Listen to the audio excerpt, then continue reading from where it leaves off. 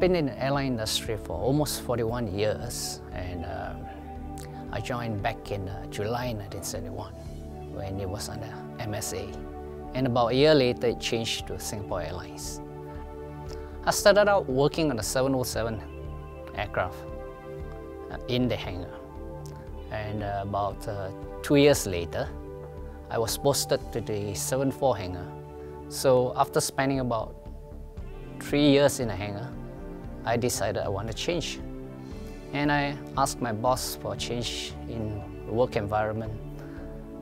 And I ended up in line maintenance.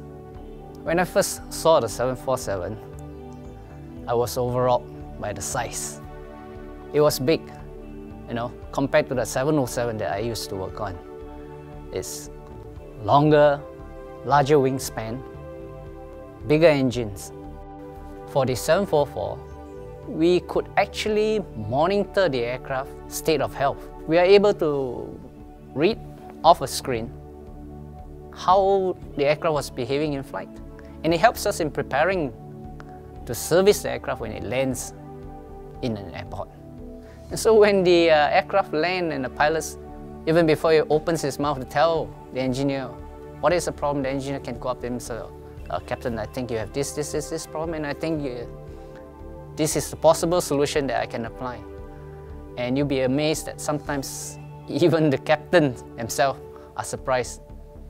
So it shows us the level of the technology used on the 747 that we have today. What many people don't know about the 747 was that when they changed the aircraft from 747-300 series to 747-400 series, they removed about 300 to 400 switches from the cockpit. And that reduced the need of a flight engineer as an operating crew. The 747 has truly helped Singapore Airlines to be a global carrier it is today. Having worked on this aircraft for the last 30-odd years, flown in it as a passenger, stripped it apart, put it back again, look for faults with it, I think it's going to be something which I miss.